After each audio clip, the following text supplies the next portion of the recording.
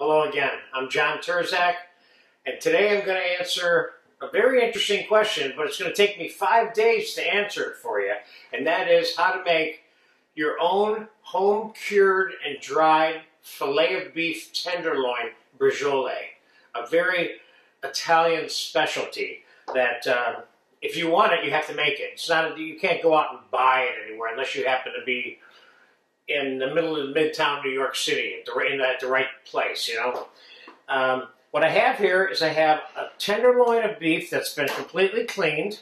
This is a center cut piece, and it's about 2 pounds, okay? I'm going to cure this in some salt overnight, and then tomorrow I'm going to take it out and put it in the fridge. And tomorrow we're going to come back together. We're going to take it out of the salt. We're going to brush all the salt off. We're going to put some herbs and some spices and some garlic and some pepper on it. We're going to wrap it up in cheesecloth and tie it up. And I'm going to hang it on that pot rack. And today's Monday, so tomorrow, Tuesday, we're going to put it on the pot rack.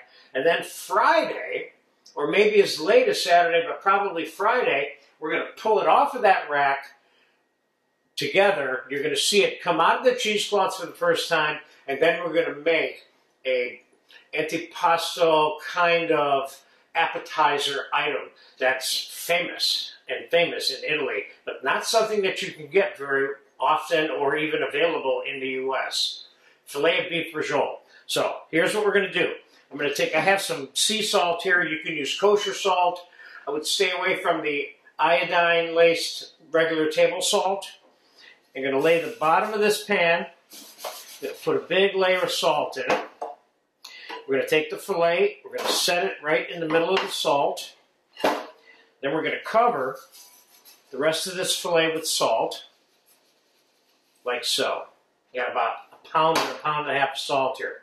Now I'm going to take a wet towel that I have here, and I'm going to lay it over it, like so. And then I'm going to plastic wrap this container, and I'm going to put it in the fridge. And tomorrow, exactly 24 hours from now, we're going to come back and I'm going to take this out of the fridge for the first time in front of you on this camera and proceed to set it up to dry for 3 to 4 days. So I'll see you tomorrow at the same time. Okay, it's exactly 24 hours later. I'm back to the refrigerator. I have not looked at this curing center cut piece of filet, and let's take a look at it. Looks good. There you go. That is got all the cure that I want to see on it. That's perfect. Yeah, you certainly don't want to over cure these for any length of time beyond what's necessary. We're going to rub this salt off of this filet completely. You see how it's taken on a slightly different look. You're still completely raw and untouched in the middle. Because one of the key things about making this is to be able to have it medium rare to medium in the middle when it's all said and done after it's dried, which is exactly what we're going to have. Okay, we got the lion's share of the salt off of there.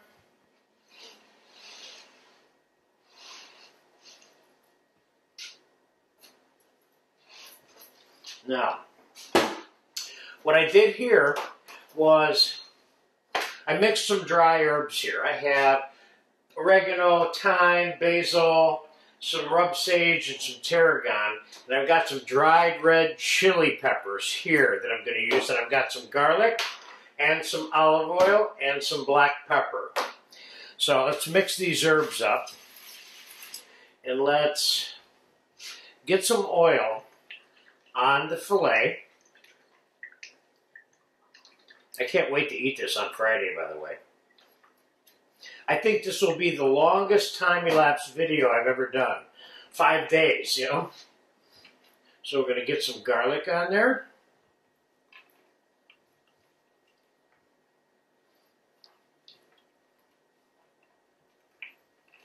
And we're going to roll this in these herbs.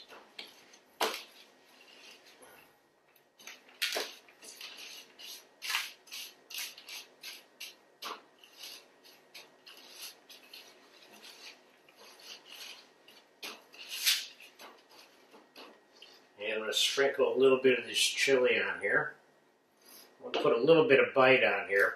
When I went shopping to make this, I was looking for mustard seeds, and they didn't have any. It's another good thing you can impact this with, but I chose to go with the herbs because they were available. Okay, now, let me rinse my hands off for a second, then we're going to wrap this up in cheesecloth and tie it up and hang it up to dry for a while, as in 3 days.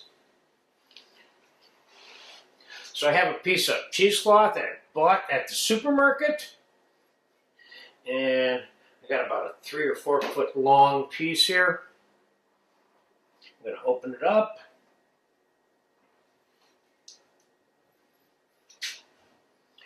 I'm going to lay our filet in here.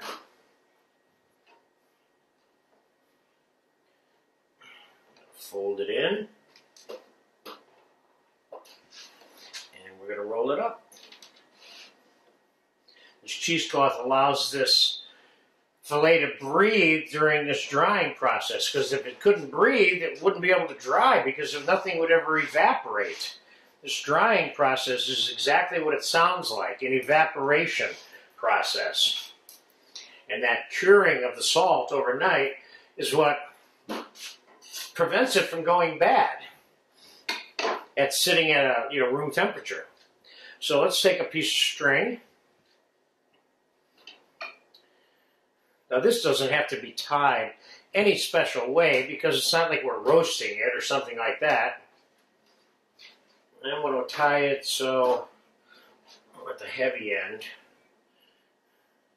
on one end, hanging from the top. Make an initial knot on it, and I just want to tie it in a way that will keep the cheesecloth attached to it, that's all. Now, when I get up to the top here, I'm going to make myself a little loop so I can hang it on the pot rack hook behind me, up above me.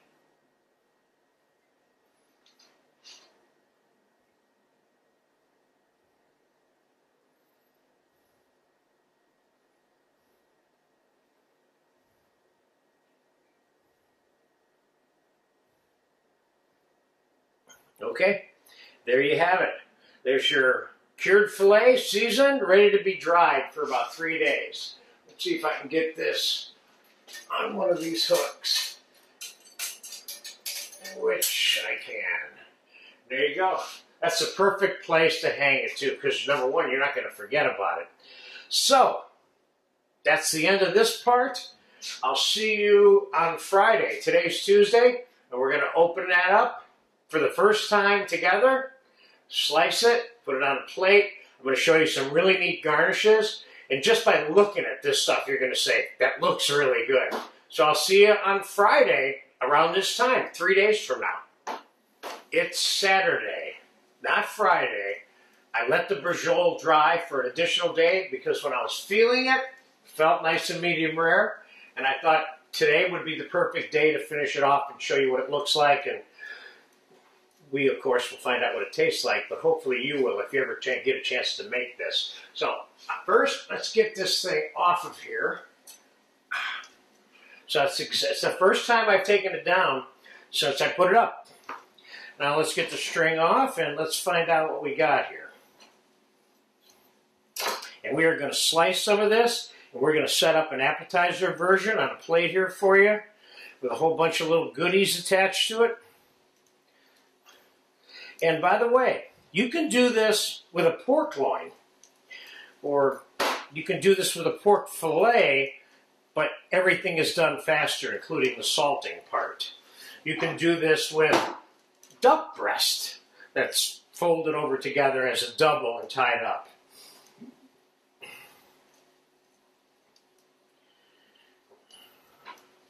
This is one of those things that you don't get to test very much until it gets to the point where it's at right now. So I'm going to brush some of this extra herb off. I think we got all the flavor out of there that we're going to get.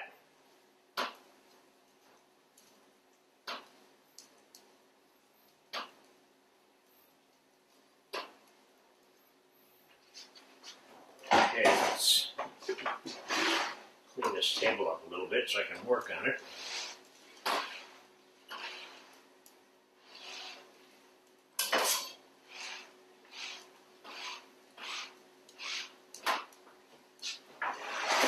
Okay, let's see what it looks like inside. Let's just cut it right down the middle. Oh, look at that. Look at that, baby. It's medium rare, but there's really no blood per se, okay? So now we're going to make what I would consider to be an appetizer portion or a lunch main dish on the patio during the summer. So let's slice some of this up. By the way, I'm going to get some raspberries, some Parmesan cheese, a little radicchio salad, some papaya, roasted peppers, fresh oregano, curled Parmesan cheese, olive oil, capers. This is going to be a fun little plate when we're done, okay? First, let's get it sliced up. Let's start by placing it right on there. Now, don't remember now, this is filet. You can use these individual pieces, cut smaller on pieces of toast like canapes. You can even pound this out a little bit and stick something in it and roll it up. A lot of things to do with this. You can dice it up in big pieces if you want and mix it into pasta. It's pretty versatile. It's a little bit, think of it like prosciutto. Now, can I make it bigger? Do I want to make it bigger? Yeah, I'm going to make it bigger.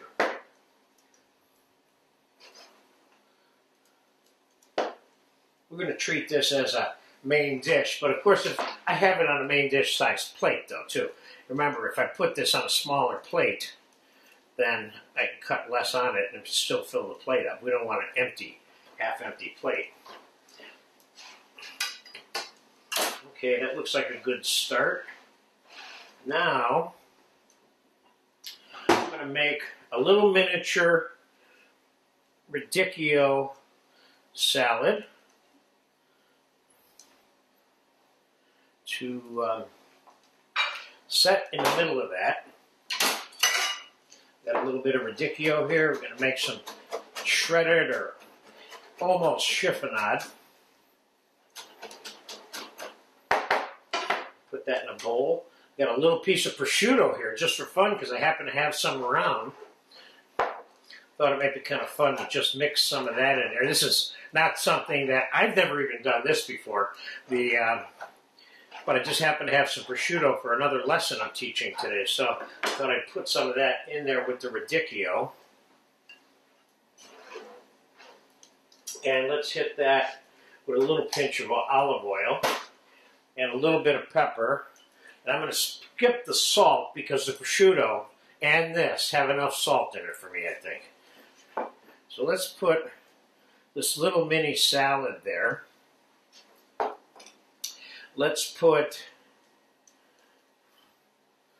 let me see, do I have room for more mini salad? Let's open this up just a little bit.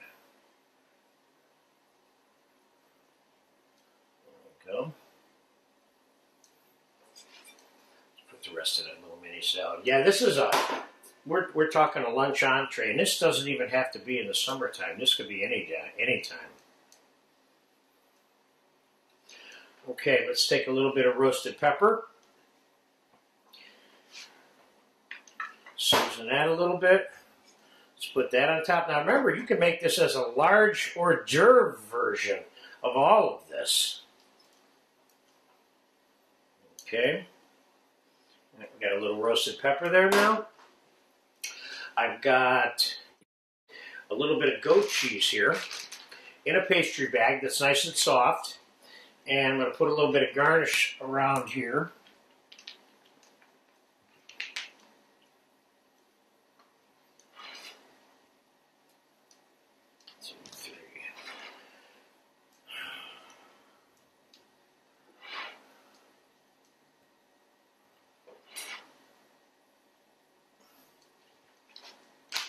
And I have some, you're going to get a kick out of this. I have some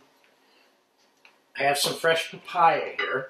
And I have half a papaya that I use this little miniature melon baller on to make all these little miniature melon papaya balls. Let's put some of those on the top of these goat cheeses. Remember now, you could be doing this on a large tray and be using larger balls and larger florets of goat cheese at the same time.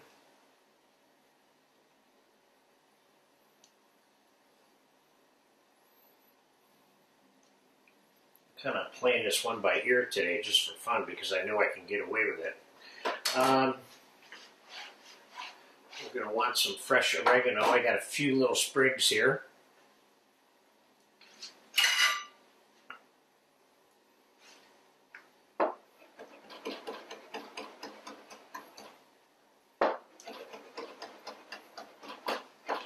A little fresh sage wouldn't hurt either, as long as you don't overdo it. Let's put a little bit of oregano on there. Nice.